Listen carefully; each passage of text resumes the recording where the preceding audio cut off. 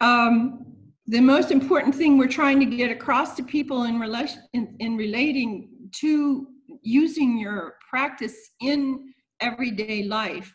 And in the past week, I've had 3 or 4 people that have had a lot of problems with the idea that I don't have time to meditate. You see, if that's what I hear, I don't have time to meditate. But the funny thing about TWIM that you need to really try to get a hold of in your mind is that TWIM, the practice, is something that should become part of you. And it becomes, so it's running all the time and you're training your mind. So let's just look at this as pretty good, this one. TWIM reveals the true nature of how phenomena arises, or the actuality. That means the way things actually work.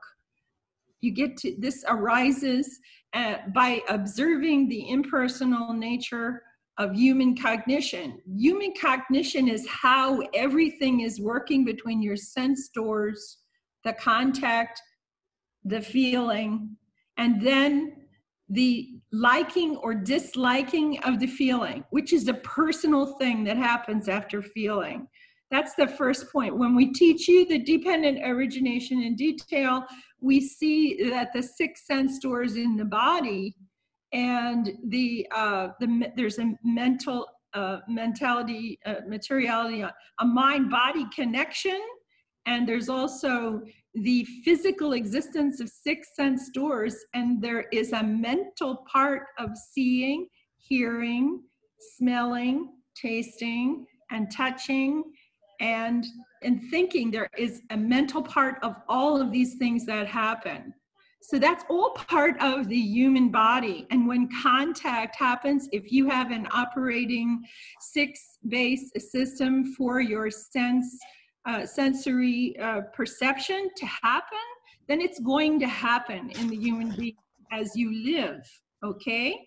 And then what happens is when the contact happens, feeling comes up, and we basically want you to really understand 2, you can go down to 2, a pleasant or a painful feeling. So a pleasant one, you try to remember. Pleasant means I like it, which can transfer into I want it to keep going, and attachment and involvement with it, or mental proliferation, ongoing thinking about that feeling.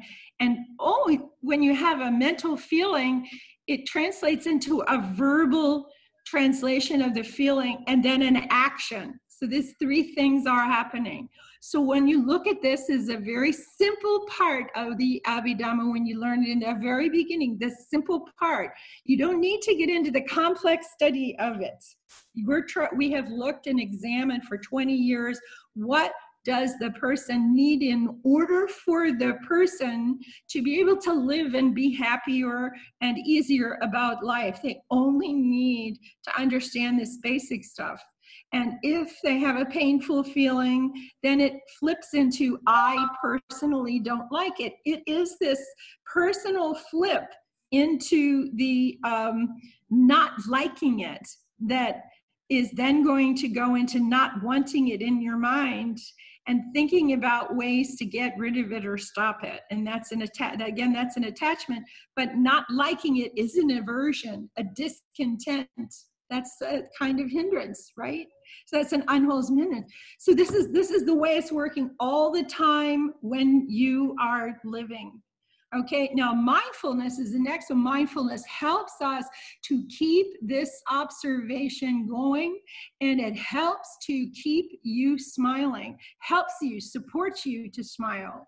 Remember, we say that whenever you're feeling down, and this is important in the lockdown, you're starting to feel just down. Like, when is this going to end? Like, when can I go outside? Oh, I want to go see the flowers. I want to know what's in Goa. Oh, gee. And I've been here over 80 days. I have no idea what's in Goa. I went online to see pictures of what's in Goa, but I don't go anywhere. Sometimes I go to one store and shop and come back, or most everything comes to the door and people leave it. But the point is, mindfulness part is being this observation skill that we show you, and the observation skill is going and it helps you to keep smiling. It supports you because you understand what's happening with your mind. When you start to get down, if you look closely, you should keep a score pad. I used to keep a score pad when I was working back in early when I was working with Bhante. Just a piece of paper in the trailer where I was living, okay? And I would, what happened to me today? When I felt sad, I didn't like something. What did I not like? I didn't like something that already happened, or someone's opinion, or an old thing from the past I started to think about. I would rather be somewhere. I don't want to be, here. This sort of thing is complaining about where you are now, and then getting worried about how long am I going to have to stay here? I don't want to stay here anymore. Oh my gosh. You see, and I get wrapped up in worry about what's going to happen next. Well, the thing about this is look at nature. And when you look at nature, everything is changing all the time. You want me to really teach you about anicca so you really understand it. You come for a walk with me in the woods and I'll show you a tiny seedling, a little tree, a teenage tree, a 10-foot tree, a 50-foot tree, a tree that fell down, a tree that rotted, and a tree just left a bunch of chunky, dark-colored stuff on the ground, and it's a shadow of an old tree that is gone. It rotted away completely. Big tree. That is anicca. And that is our life. That is our day. That is our trip when we go on. Everything that arises is passing away and changing all the time. So the question is, if you have this knowledge, knowing knowledge does not clear your mind. Just stopping this each time you do it, it does not change you, so it doesn't happen to you again. Remember that. That's what the steps of right effort are about. To let go of the feeling which is harming you or hurting you, and not bring up anything else in place of it. It doesn't ever change the human being. So if we really believe, and see, when Bhante was teaching, he was honestly showing me, we're going to examine the Majjhima Nikaya first, not the Samyutta, not the Anguttara, because those are support things that are gathered in pieces that are smaller pieces as support things to remember. But we want to learn the Majjhima Nikaya because it's the whole teaching is in that book. This is the amazing thing. We were talking about this morning. And when we really learn the Majjhima Nikaya, about 76 of the 152 suttas are good information for your meditation. That's amazing. 22 of the 76 are the suttas that we would really want you to know very well, because those are the ones we draw from when we're teaching you even what I'm telling you now, where it all came from. So that's not a lot. That's not a lot. When you consider that he taught so many suttas in his lifetime, 86,000 sutta lessons, and then 2,000, 84,000, and 2,000 more by the arahats that are preserved, along with his 84,000. And we don't need all of them. So spending time with that, when you know the key pieces, then you start living it. That's how you start smiling more and laughing at what's troubling you more often. And yeah, you might get upset, but what you find out is only for a few seconds. Whereas it troubled you all day, all night, all week, now it'll shrink and shrink and shrink away because it's diminishing. Why? Because your brain is finally learning you are a powerful person. We are not weak people as human beings. We are all strong people. Now, I had an experience this week with someone who was explaining to me, but my inner child, and we had a discussion this morning, Bhante and me, I know about the inner child. I've had experiences with this, and I've helped people sort of like get over the inner child. The inner child, I like to say we need to hold on to, is the childlike wonderment of this world, and how much fun you can have discovering new things, and how bright this can make you feel. If you leave the past alone consciously, just leave it alone, and you leave the future alone, you've only got this much to live in the present time as you go through your life. That's not heavy anymore. That's really cool. It's really cool to do this. So what is it that gets you down? What is it that's the problem when we walk through this thing? The problem is the craving, and that's the part that becomes personal. The feeling arises, fine, it's pleasant or it's personal, but I can even measure when a feeling pops up. If we put things on your head, we can measure from your brain activating when something comes up. But that's a physical part. But then there's a place in there where volition counts, and this is choice, your free will to decide. What are you going to do with the thoughts or the things you saw or heard or felt? What are you going to do with them when they come up?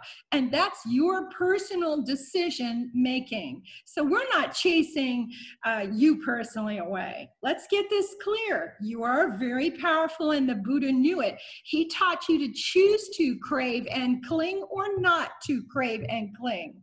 I can't decide that Dhamma Gavesi is not going to crave and cling. You can't decide that I'm not going to crave and cling. Only I can decide. That's where the good part, the wholesome part of this decision ability of the human being comes in. Will I choose wholesome path, wholesome thoughts, words, and actions, and keep my precepts, or will I not? That's a decision. You make it. I don't make it. The wholesome part of you.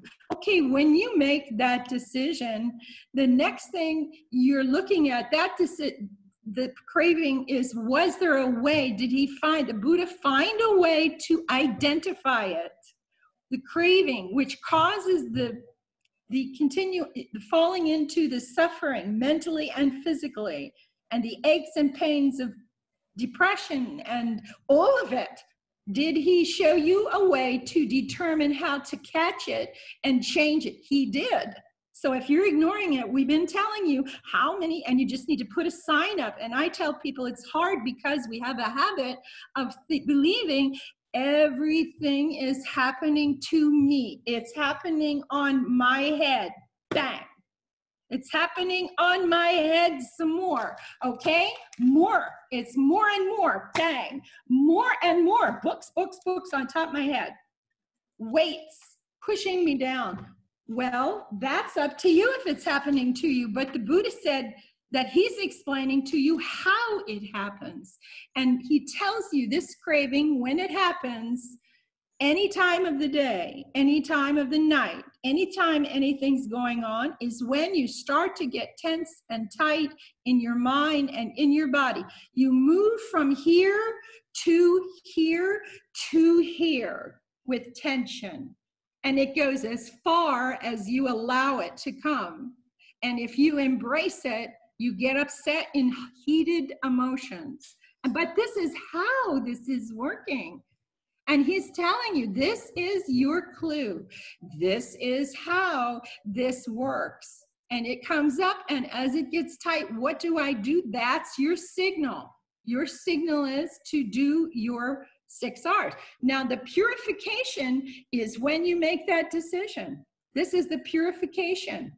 The purification of your mind is the moment you feel the tension and tightness. And I don't like that. I don't agree with that. I don't want that. No, he's wrong. She's not telling it right. What's wrong here? All these opinions come, and you've made a decision to embrace the tension and the tightness. And all of it comes back to what? Comes back to me and my personal opinion, right? So the way to the wholesome turns out to be anatta. Grabbing it is the atta. Releasing it is the anatta, is the way out. There you go. And so the purification is to do the 6 R's, reveal what? It reveals that a personal perspective can lead to delusion. That's thinking I have to have my personal opinion. Everything's about me.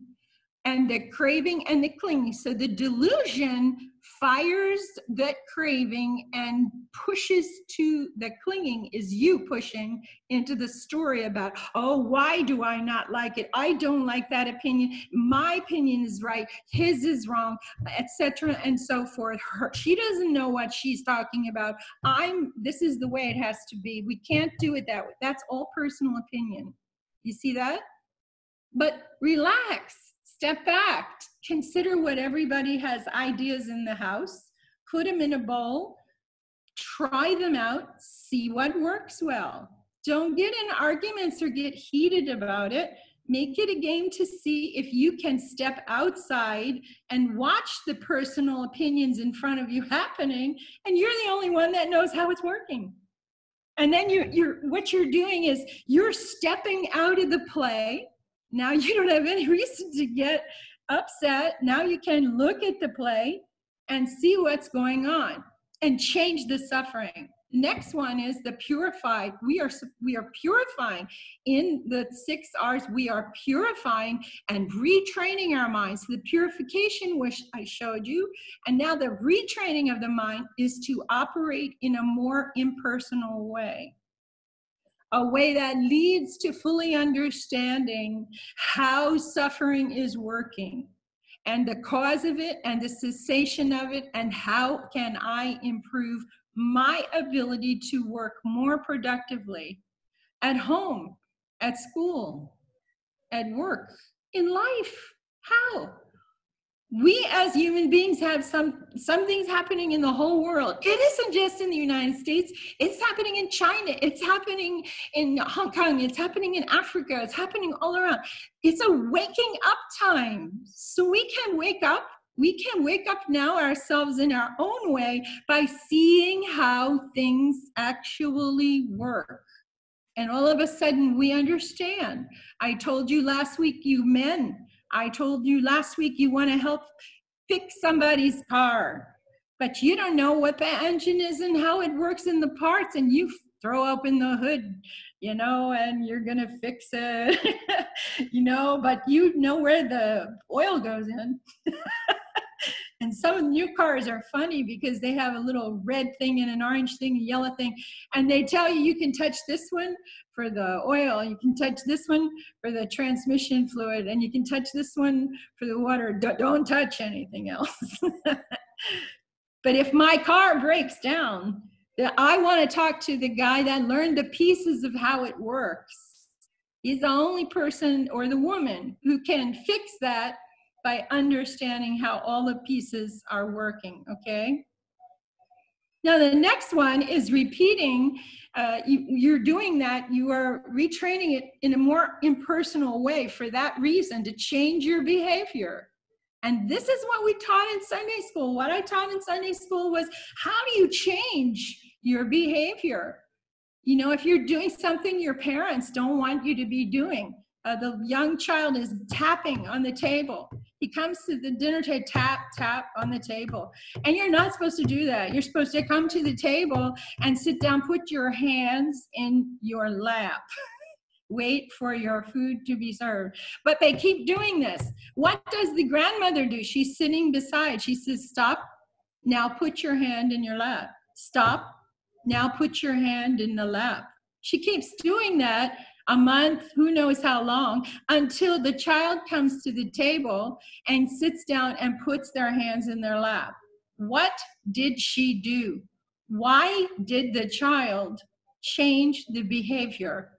Because there was a patient poking, the same thing every time with the same instruction, the same way, until finally they did it. They did it. And this is fantastic. They changed. This is what you can do with your mind. This is how your brain works. Okay, repeating the 6 R's leads to a gradual cessation of destructive suffering. Okay? And it changes you to a non-destructive way of life, a healthy way. So when we're saying this one section, purify and retrain your life, 2 different things. So we have a lot of people who think that right effort is stop this hindrance that's coming up, stop the distraction. We have to stop it. We have to push it down and press it and subdue it and work very hard to control it, to stop it. Guess what? Guess what? That doesn't change anything. It's going to keep coming back. This is a known fact with behavioral patterns. It will come back every time unless what? Unless you change it and support it with the precepts. They're there to help you. And as long as you keep your precepts, those hindrances will stop coming up, because the precepts are the way to not irritating the system and not causing those hindrances to come back karmically, you see? So the hindrances, when they arise, the 5 of them, but then there's 11 in another sutta and 16 in another one, all of those hindrances, they happen because we broke a precept somewhere, sometime. In this life, today, yesterday, last year, early on when we were children, we did something, and that's why this behavior is in a relationship irritating us. And you know what? Don't back up and go and say, oh, it was my inner child's fault. It's not mine. Inner child is okay to be in there to help you to be happy, to remember how to live lighter. That was a lesson. To be sharper with your focus. That was a lesson. Those little kids are very sharp with their attention as they move along in life. We don't do that. We have all this stuff going on in our mind. I love the kids, the 2s and 3s and 4s. Wonderful experience teaching them, you know. So repeating the 6 R's leads to the change in the destructive behavior. This one at the bottom here, the practice proves that the early Buddhist teaching was priceless. And it still today can offer the most important answers for today's life in the workplace and at home and at school when it comes to mental and physical types of pain. You break a leg in athletics, you talk to me about what to do while it's healing. So you don't want to get so upset with pain. And if you learn how to work with pain, physical pain, it will heal much faster. This has all been tested. This is not anything more. Is there another page to this, Dhamma? Is there another one? No, I don't think so. This is the last summary page. Okay, fine. So it proves, you can take it down. You can take it down. So it basically proves that he had, the most important thing to me is that the Buddha did not teach something that was isolated to the temple, something that was isolated to go to the retreat to feel better, come back into the belly of the beast and suffer in life like you were suffering before. That's not it. That's not it.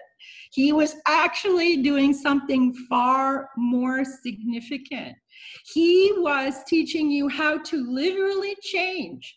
That's why we tell you, if you change your mind, where it all starts and flows from there down through you. There's all kinds of little exercises you can do in Sunday school. My mind starts here. It doesn't stay. It goes down through all the way. You can have them sit and stand with the 3, you look at your 3 pillars, Dana, Sila, Bhavana, to sit down. And then you say, Sila, Samadhi, Panya, and you get up. It's amazing what the Thais have done with that. To drill into the children so that they permanently remember these pieces. The generosity opens my heart, prepares me to do this practice. The generosity is generous thoughts, generous words, generous deeds of helping others. You see the generosity.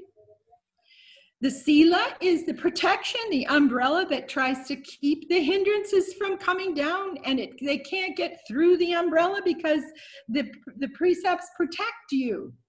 But if you break them, it can get through. Then you have to say the precepts again and start again until the brain learns to keep it like this. They used to draw pictures of the big umbrella and put the picture of the hindrances over the top of it. Yeah. We're all in this together, what's going on with COVID. Everyone needs to pull together everywhere. I'm going to leave you now and give you over to Bhante. He's going to work with number 44. So if you have your book with you, if you have the Majjhima Nikaya, you turn to, it's page 396 of the Majjhima Nikaya, and it is the Chula Vidala Sutta. And during this sutta, he's going to bring up the Eightfold Path. So you have the Eightfold Path pieces. And the next time we will talk about, you know, there's never an excuse for you to ever come. You can figure this out for yourself, but never an excuse for you to ever come after you learn the eight pieces of this Eightfold Path and say to me, oh, but sister, I didn't have time to practice the Eightfold Path last week. And I'll say, what do you do for a living? Well, I'm a customer service person. I work 10 hours a day. Oh, I said, customer service, do you smile? So next time I will show you how you can complete the whole entire Eightfold Path every time you smile. So that woman, she was really actually doing it and she didn't even know it. When I questioned her on the parts of what the Eightfold Path were, eventually she figured out she was doing it. And that's the whole point of what the Buddha is talking about. Philosophy is talking and talking about all these pieces, but never actually doing anything. But then the Buddha comes along and he says, you need to learn this, but you need to apply it from your mind into life. And then you start to fly. Ooh. Okay, so I'm going to get Bhante, and I say sadhu. I thank you for this time. Okay, sadhu, sadhu, sadhu. Welcome, Bhante.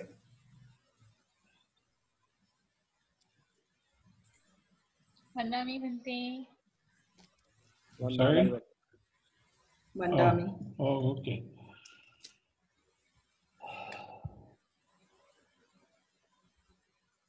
You know, it's a real interesting phenomena that so many people know about the Four Noble Truths, and the way they talk about it is the Four Noble Truths and the Eightfold Path. And there's no and Eightfold Path in it. It's the Four Noble Truths.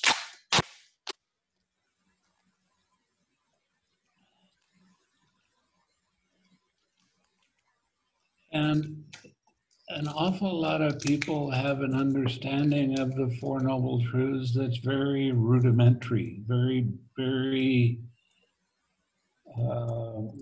shallow in thinking.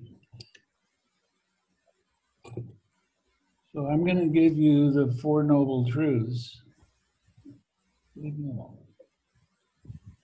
I'm going to give you the Four Noble Truths, but I'm going to give them to you with my definitions, because you're going to understand it more deeply. And an awful lot of people like to break up the Four Noble Truths into three different sections.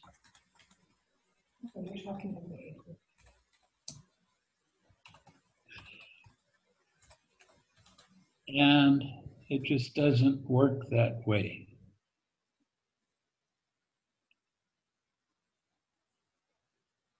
So,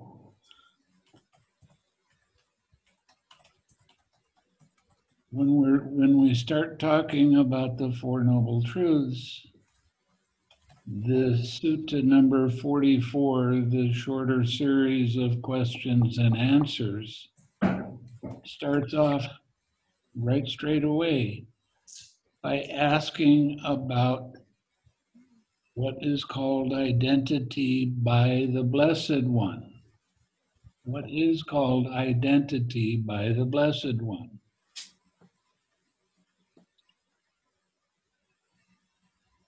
Now, this is a woman arahat that's talking to a man who is an anagami.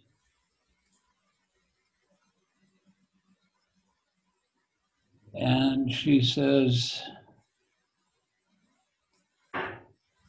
these 5 aggregates affected by craving and clinging are called identity by the Blessed One. Now, the thing with the 5 aggregates, they can be affected by clinging, craving and clinging or not, depending on how you observe. If you are taking things personally and you're kind of caught up in the whole process of thinking about, you're caught up in craving and clinging. So there is some suffering that goes along with it.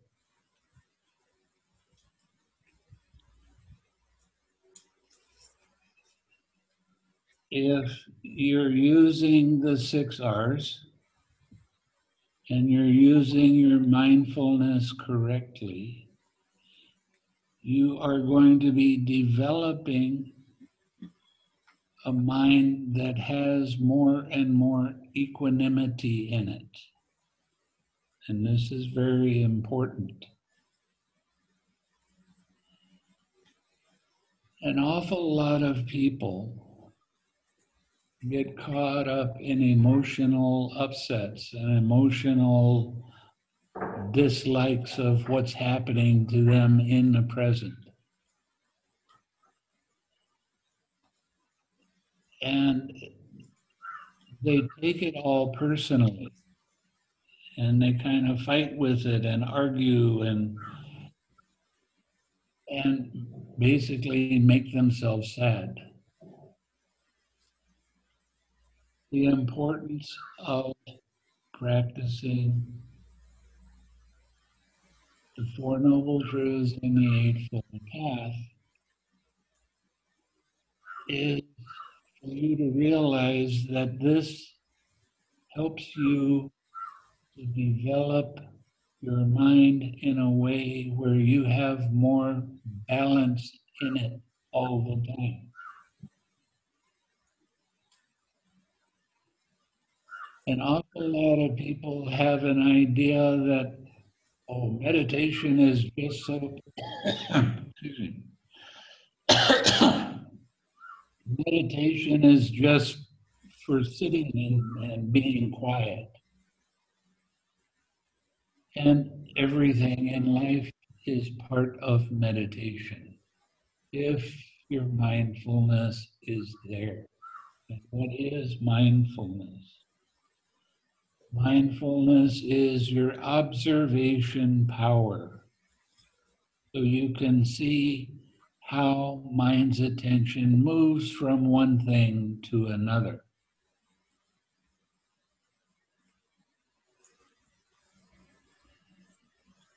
And not take it personally. Now, the Eightfold Path has 8 different sections in it. And they're all interconnected with each other. Every time you use the 6 R's, you are practicing the Eightfold Path at that time. Your mind is much more clear and alert. So it's a very important thing for you to remember that meditation is about living a life that has balance in it, living a life that has joy in it, not getting caught up in the fears of some kind of sickness or other.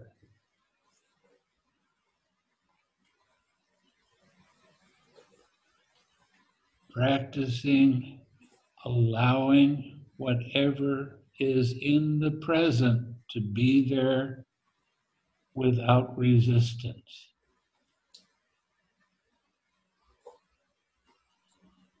So when the Arahat got asked a question about what is called identity, her answer to him was, that is material form aggregate, which may or may not be affected by craving and clinging.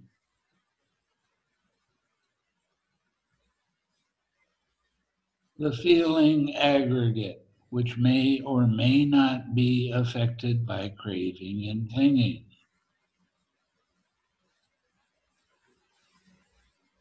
The perception aggregate affected by, which may be affected by craving and clinging. The formation aggregate, which may or may not be affected by craving or clinging. And consciousness aggregates, which may or may not be affected by craving and clinging. If it is affected by craving and clinging, it means that it is an attachment to you.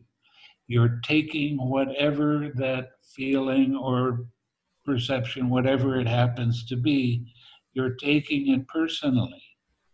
And you have tightness in your head, in your mind. And that is how you recognize when you have craving and you're caught by craving. So if craving and clinging are present, there is attachment.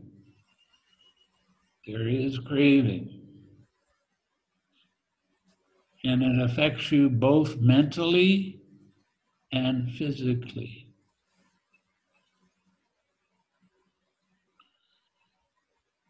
So it's real important for you to recognize how much the Buddha is giving you when he gives you the Eightfold Path. Because he is giving you guidelines of what to do when they arise. And he's showing you the way to have balance in your mind no matter what.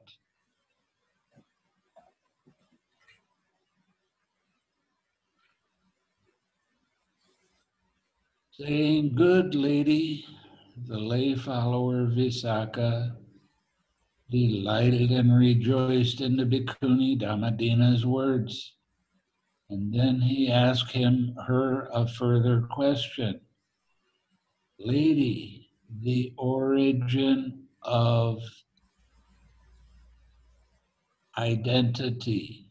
The origin of identity is said. What is called the origin of identity? Friend Visakha, it is craving, which brings renewal of being, is accompanied by delight and lust, and delights in this and that. That is craving. So the cause of craving is what? Is your attachment. What causes craving to arise? I like it or I don't like it. A feeling arises If it's a pleasant feeling, I like it. Now, what does that mean? I like it. I'm taking it personally. That's the very beginning of craving. And when you like something, you have a tendency to want to hold on to it. Okay? So craving is the I like it, or if it's a painful feeling and you don't like it, then you try to push that feeling away. I don't like it. I don't want it around. So craving is the I like it or I don't like it mind.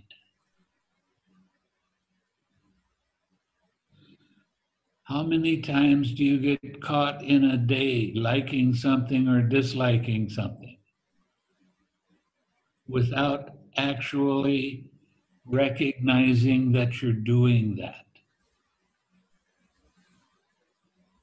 So you need to want to change. That is major. If you're doing the meditation and you just want to keep life the same as it's always been, you're wasting your time doing the meditation. You have to want to let go of the suffering. You have to want to let go of any kind of disturbance. Now, every time you have some kind of disturbance that pulls your attention away from what you're doing while you're doing it, that is called a hindrance. And what causes hindrances to arise? Hindrances arise because in the past you have broken precepts. Now, in my country, people don't think much about the precepts at all. Oh, it's not important. I just told a little lie. It doesn't matter. Well, it does matter because every time you break a precept, you have hindrance arise. And that turns into a lot of suffering. So it's real important for you to understand that everything that I show you is interconnected.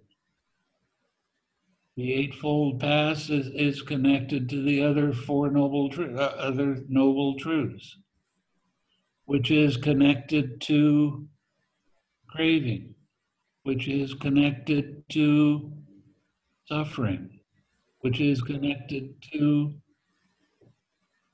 hindrances, which is connected to sadness and pain. So it's real important for you to understand that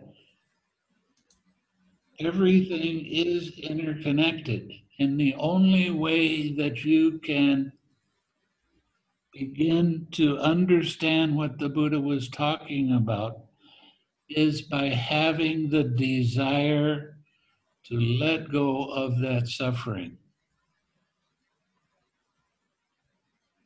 You have to have desire to let go.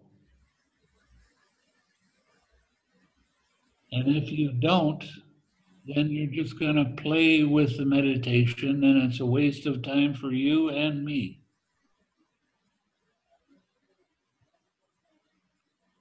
You have to be willing to change and you have to want to change.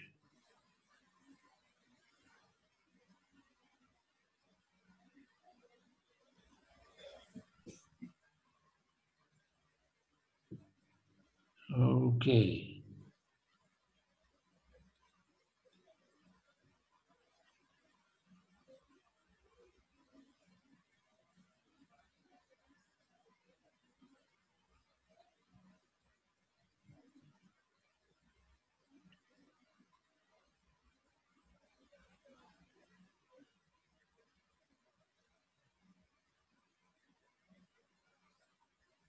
So when you start thinking about the Eightfold Path and you start thinking about all of these different, if you do right and you do wrong, then life is black and white.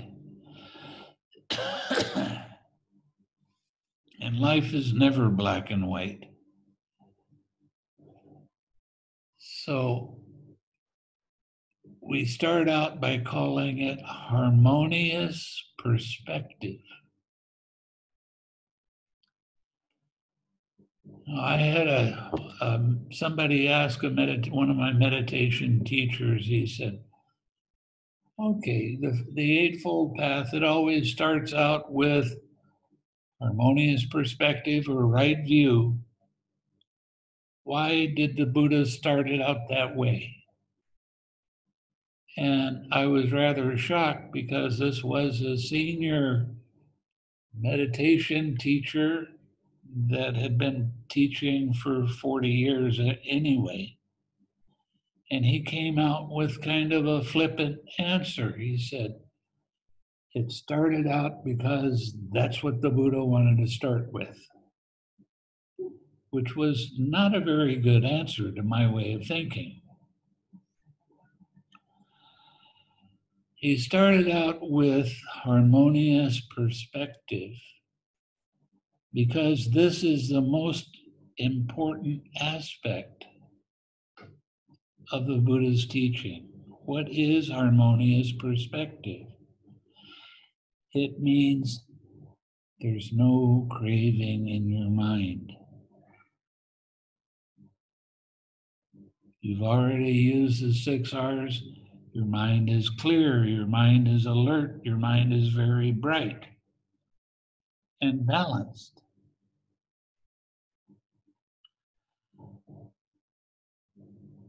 So the Buddha started out with harmonious perspective because that's a really, really important part of his teaching. Why do I say you could almost say it's the most important part? Because there's no craving in your mind. Your mind is pure at that time. So you hear me say a lot, I want you to practice the 6 R's. It isn't a maybe. And it's not when I have time. It's right now. Purify your mind. Open your mind. Let go of that painful attachment to whatever it is that disturbed your mind.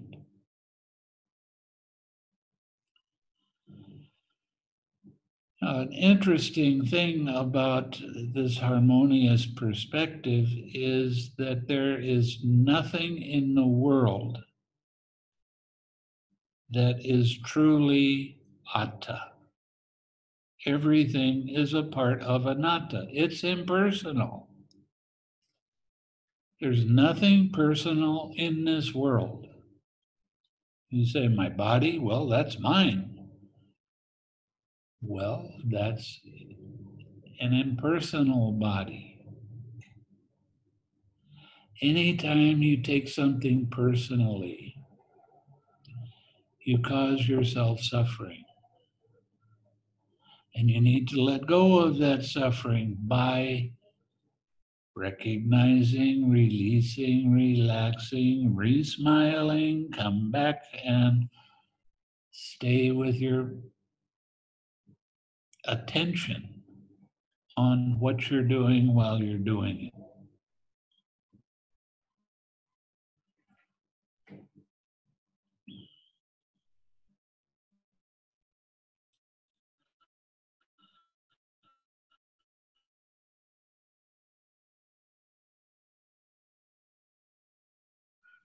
Not just a little important, very important. So the more you get in the habit of using the 6 R's,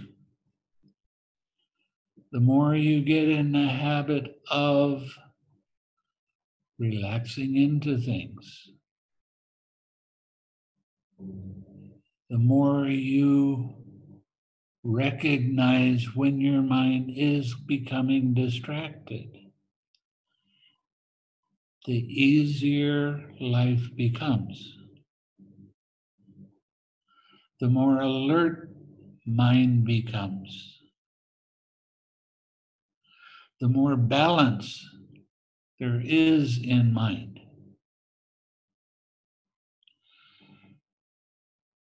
And you become more intelligent.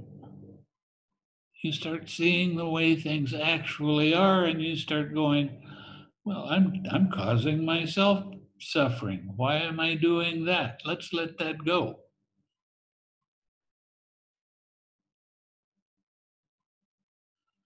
The second fold of the Eightfold Path, this is important too, because this has to do with the way you see and observe the world. And it is called harmonious imaging. They call it right thought, but that's not a very good way of looking at this. You image a lot of things about the way you are. You use the image of, oh, I'm a happy person. I'm intelligent. I do this. I'm this. I'm that. Be careful how you image yourself. The more you use a positive image, the more you use thoughts of loving kindness and wishing other people happiness while you're walking down the street,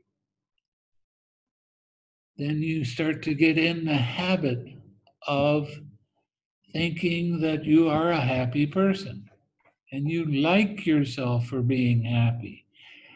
You're using an image that's very uplifted. I know an awful lot of people that they use images of being poor, being nasty, being unhappy, being sad. You can hold those images about yourself if you want, but it doesn't lead to an uplifting feeling. Now, they've been doing a lot of studies with a lot of different kinds of thoughts and seeing what it does in your mind, because they're starting to get more and more sensitive types of equipment that they can see. And an interesting thing is that people that hold an image of being grateful, of accepting everything that's happening in the present and being grateful for it being there, even if it's a painful feeling. The more you hold this image of being grateful, the more uplifted your mind becomes. And your brain actually starts to get smarter because it starts growing with this positive energy.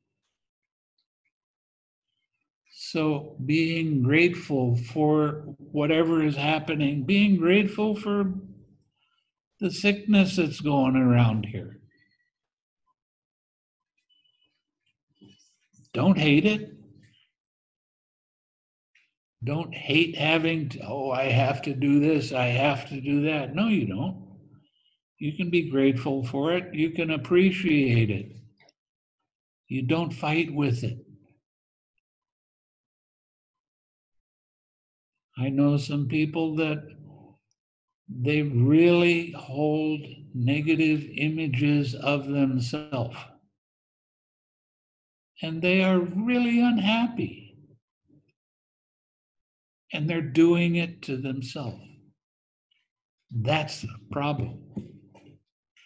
One, they're taking that feeling personally. And two,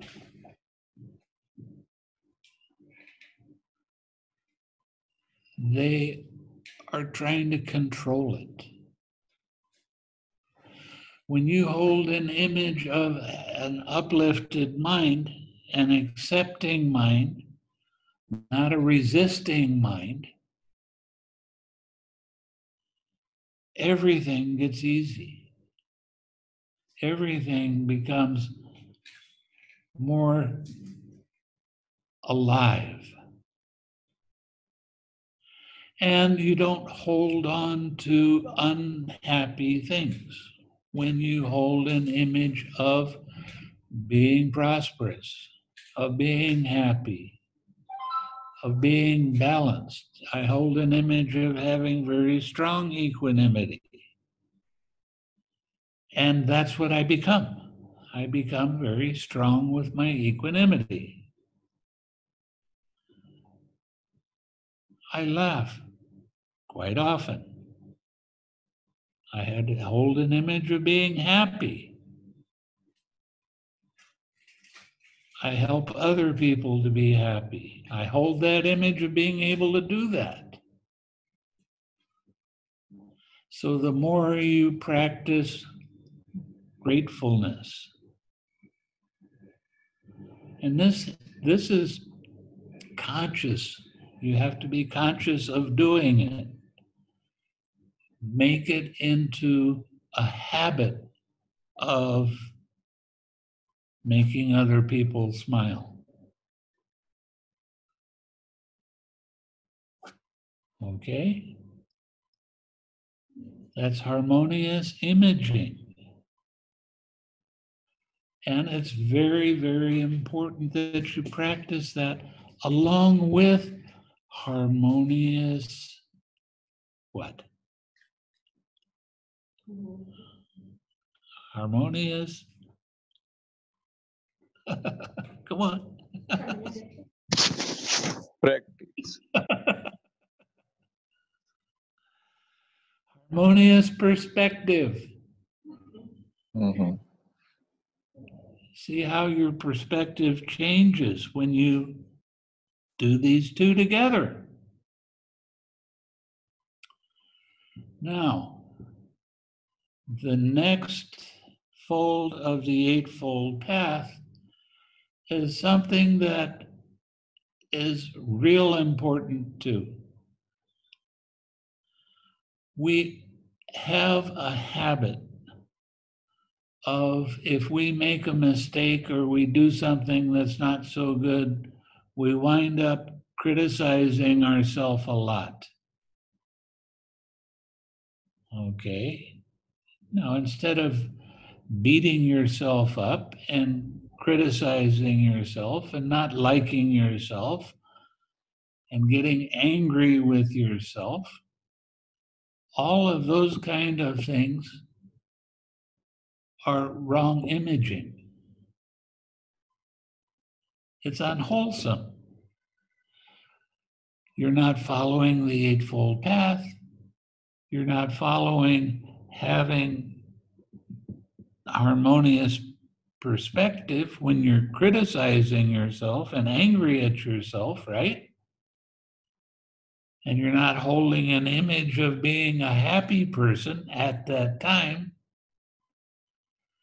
And you keep repeating over and over the same sentences, just like it's on a tape deck. Well, that's unwholesome. The next fold of the Eightfold Path is harmonious communication. Communicate with yourself. Be gentle to yourself. Be kind to yourself. Yeah, you're going to make mistakes. Welcome to the human race. We're all going to make mistakes. But that doesn't mean that you have to beat yourself up because of it. I had one student that he was always criticizing himself and beating himself up and not liking himself. So I told another student of mine to go into town and get me some boxing gloves. And he did. And I went to this student that was always so hard on themselves and so angry with themselves so much of the time. I gave him some boxing gloves and told him to put them on. He said, "Why do I have to do that?" I said, "Well, you spend so much time beating yourself up. I thought it'd be a little bit easier on you if you didn't hurt yourself." And he laughed right after that. Now, he was angry right before that. When I gave him the gloves, he was still not happy person. As soon as he laughed, he changed his communication with himself. And all of a sudden, his mind became uplifted and happy. The interesting thing with this is the more you practice smiling and laughing with yourself,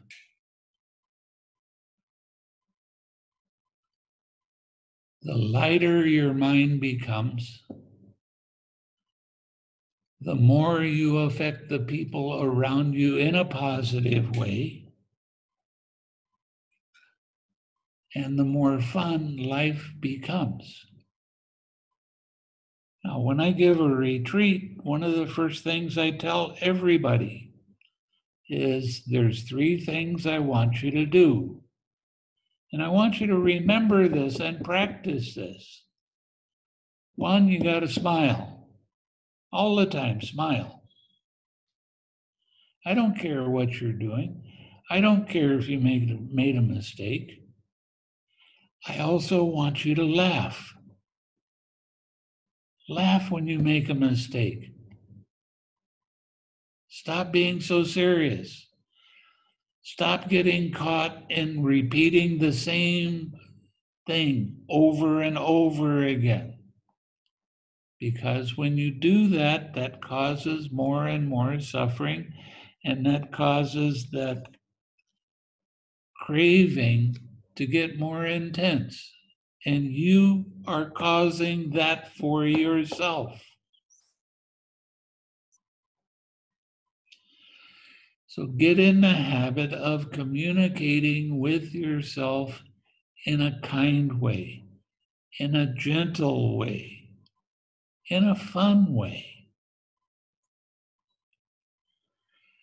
So I want you to smile, I want you to laugh, and I want you to have fun. And when you don't, you have to take a look at that a little bit more closely to see how much pain you're causing yourself. Now, when I first started out, I said that you cause yourself pain.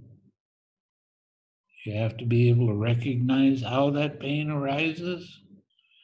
You have to stop taking things personally. You have to start using that positive imaging power.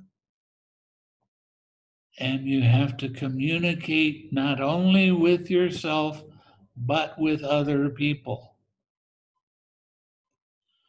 And this is very important.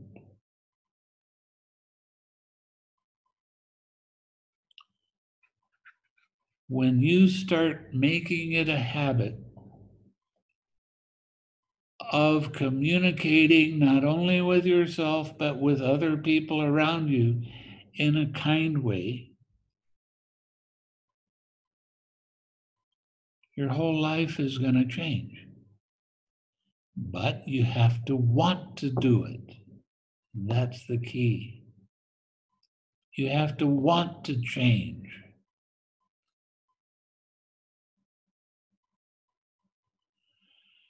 Now, sometimes I have a student that I might tell them the same thing over and over again, maybe 50 or 75 times. And then all of a sudden they'll come to me and they'll go, wow, I just figured this out. I just figured out how I make myself sad. And I say, good.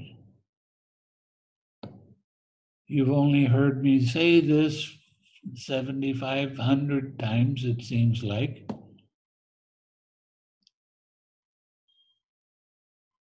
But you have to keep repeating this over and over in your mind so you change your old habit. So you let go of the things that cause you pain, the dislikes, the dissatisfactions, the beating yourself up over and over again. The next fold of the Eightfold Path, they call it right action. I call it harmonious movement. Watch how your mind moves from one thing to another. Watch how your mind grabs onto things and relax into them.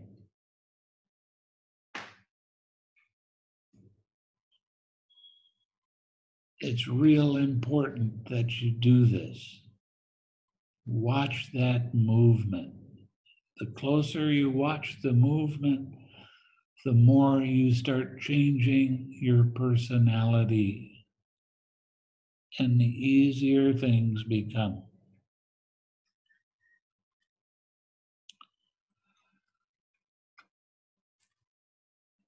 The whole thing comes down to letting go of old habits that cause suffering to yourself and to other people around you. The more you let go of that old habit, the more you start changing and the more you become more at ease with everything and everyone around you. The next fold of the Eightfold Path, they call it right livelihood. And I call it harmonious lifestyle.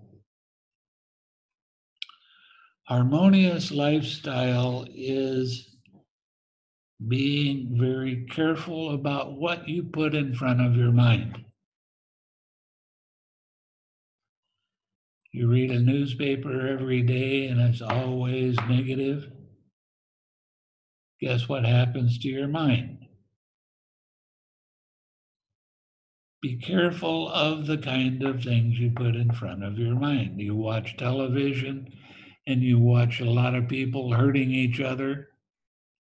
Well, that's not going to uplift your mind any. That's not going to make you feel happy. Especially if you're watching the news and there's things where people are hurting each other or they're suffering in one way or another. Then you get rid of the newspaper or you get rid of the television and you don't watch it. Watch how that changes your perspective, that changes your way of observing things.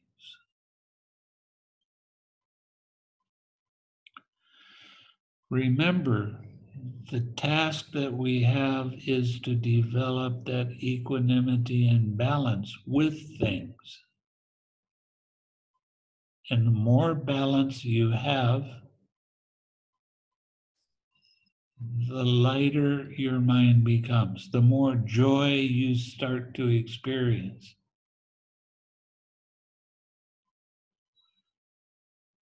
Now, I spend an awful lot of time on retreats telling all of my students, be kind to yourself.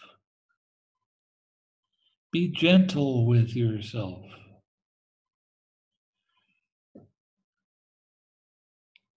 Because that leads to your uplifting lifestyle.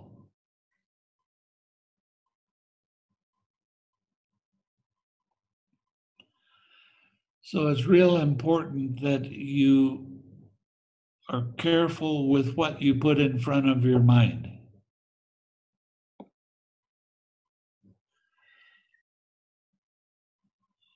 And that harmonious communication, that uplifted mind, that happy mind that's accepting. These are real important aspects that lead to your well-being and happiness for a long time.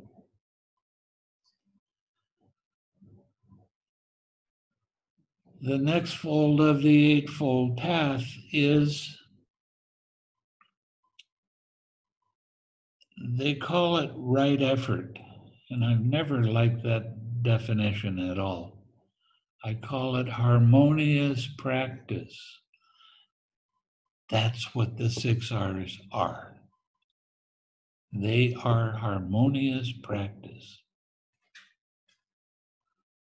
You practice this every time you see your mind get off balance a little bit. Let it be relaxed. Smile. See, when I first started teaching this way, I'd been teaching other kinds of meditation that they didn't really much lead to a happy mind. It had the tendency to make my mind hard. And as a result, all of my students had a hard mind and a critical mind.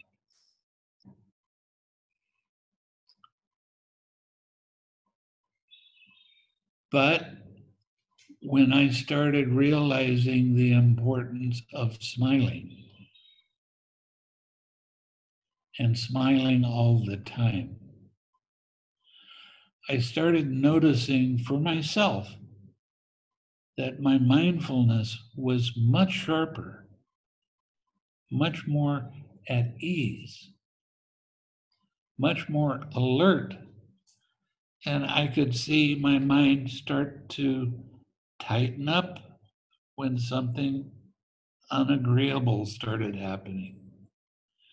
So when I kept the smiling going, I could recognize that more quickly. And the quicker you recognize that you're not smiling and you start smiling again, your overall awareness of what is happening in the present becomes much more clear. And it becomes much easier to use your 6 R's with that smiling mind. Now, sometimes people will come and they'll practice with me, and they'll walk in and I say, "How's it going?" And they say, "Oh, it's very terrible.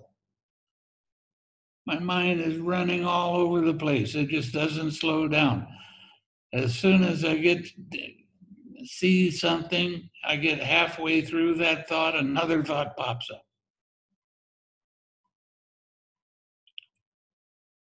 I don't know what to do. My mind is just so full of anxiety and restlessness." And you know what my answer to that is?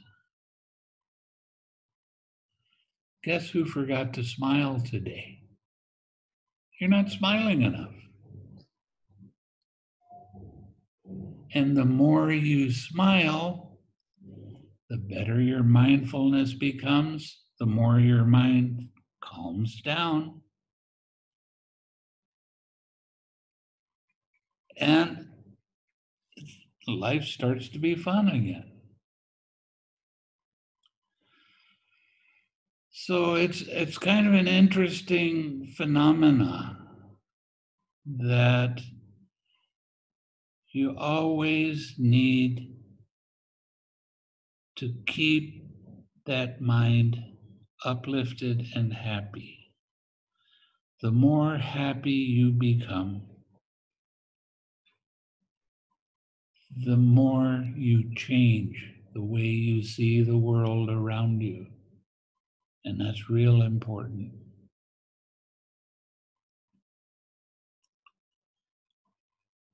So practicing the 6 R's that will take you, if you are serious about practicing it and you remember to do it and you remember to keep your smile on, it will take you all the way to arahatship. You can become an arahat if you want to. It's up to you. You can do this.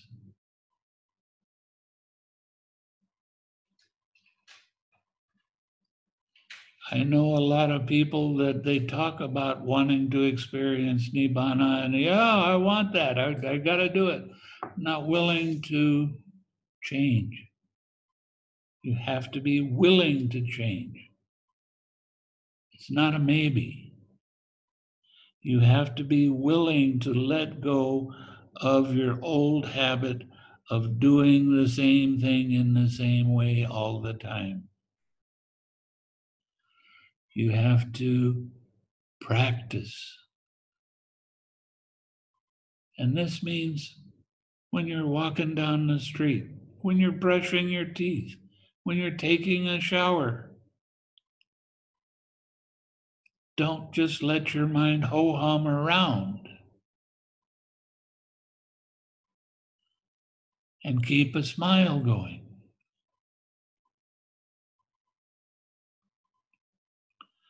The next fold of the Eightfold Path is, they call it right mindfulness, and mindfulness is an interesting word because everybody is supposed to know what it means, but not many people have a definition of it. Mindfulness is remembering to observe how mind's attention moves from one thing to another. How mind's attention moves.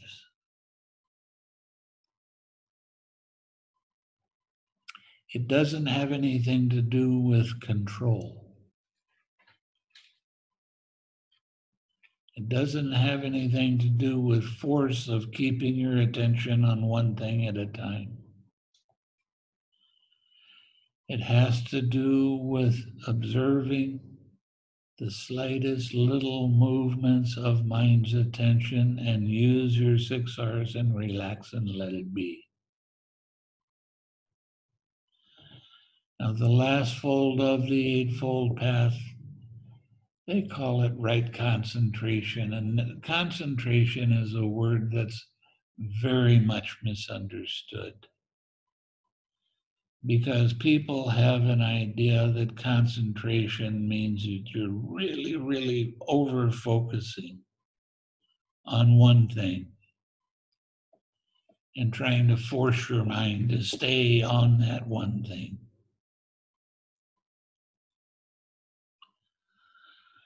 So I call this harmonious collectedness.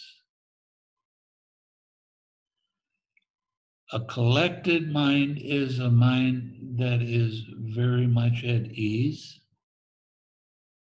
a mind that's quiet, a mind that's very composed.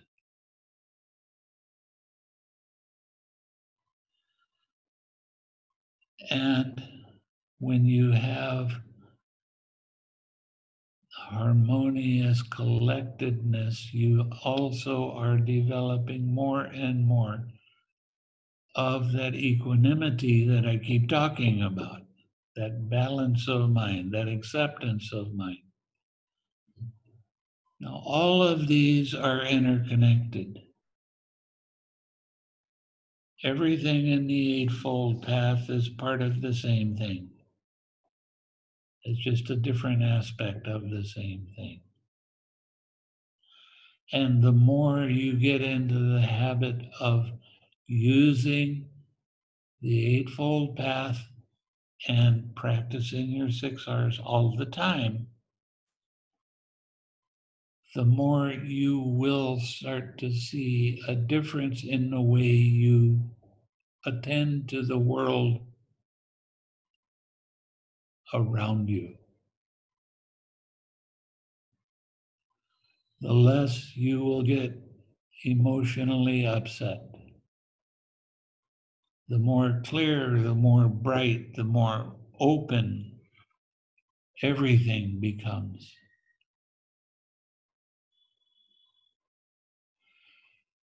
And there's great advantage to doing this because you will start to change.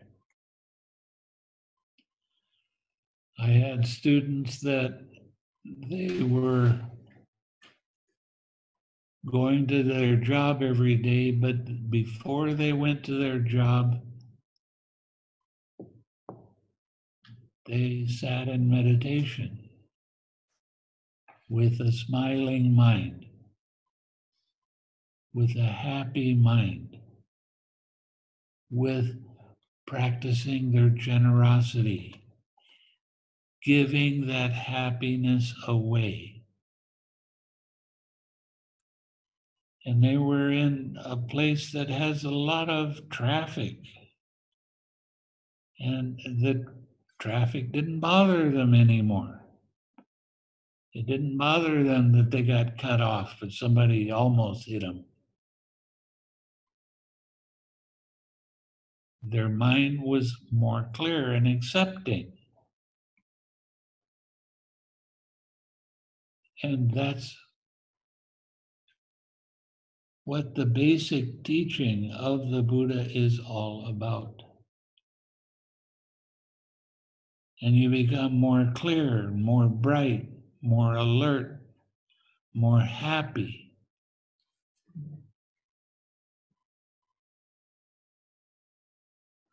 Okay? There's always advantage to following the Buddha's teaching.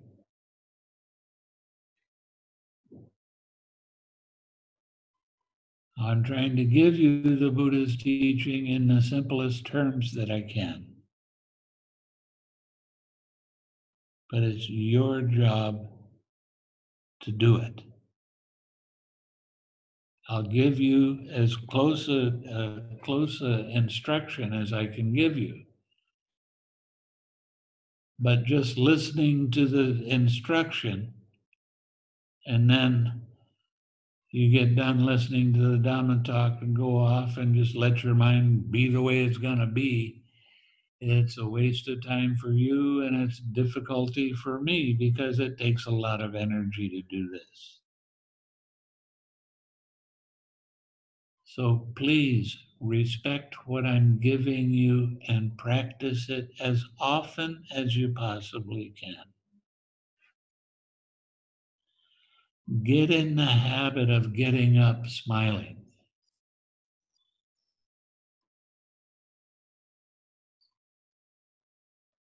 Well, when you get up in the morning, you got to brush your teeth anyway, right? So put a smile on your mind with it.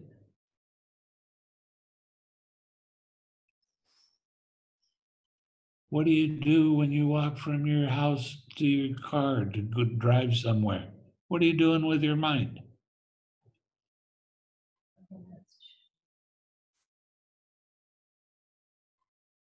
Why not wish somebody happiness? Why not continually be grateful for what's happening in the present? Acceptance, really important. have fun with what you're doing. Okay?